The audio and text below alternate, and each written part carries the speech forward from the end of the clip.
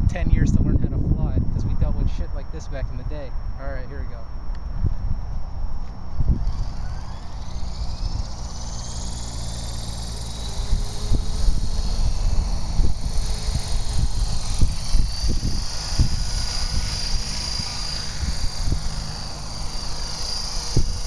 I think the head speed's about 1200 RPM or something like that, maybe. That's heading hold right there. You see how lucid it kind of looks?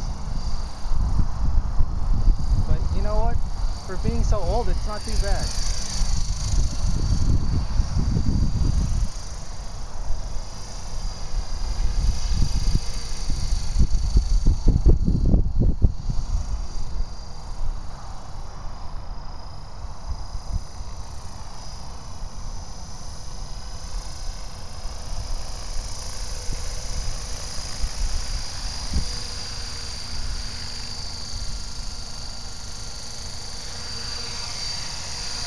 The only things I really did to it, you can kind of see it there on the side, a lithium battery and a 2.4 receiver, so it's not crashing itself into the ground every single time.